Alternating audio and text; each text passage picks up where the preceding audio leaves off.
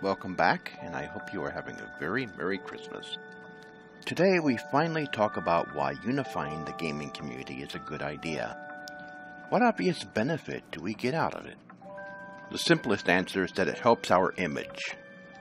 Let's face it, most people's opinions about gamers are less than flattering. In fact, most people think we're serial killers in training. They got this opinion by watching how we act, and I can't really blame them for it. Granted, not all of us act like animals, but there is a minority subset in the gaming community who get all the press for their crazy antics. By dropping the barriers between us, we can work together to change people's opinions about us. This bad opinion of gamers is why gaming is always under attack. Why people think gaming makes you violent despite countless studies proving the opposite is true. Games actually make us less violent because they give us a way to harmlessly vent our stress.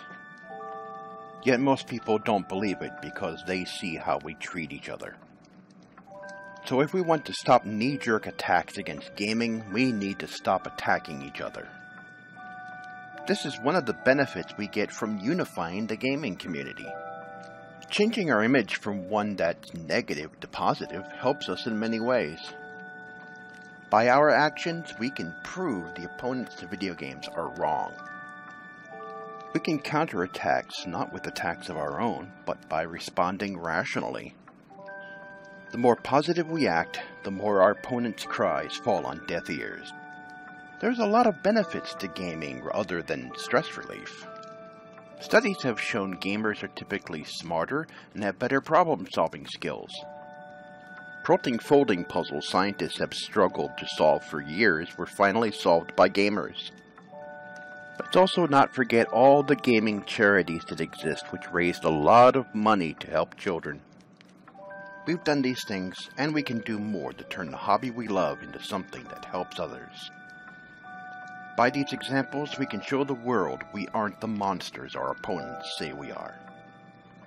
Next week, we finish this series by discussing the other benefits that come from unifying the gaming community.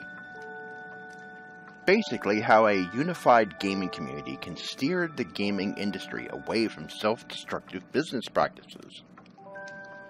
Until then, I've been the Professor, and I'll see you next week.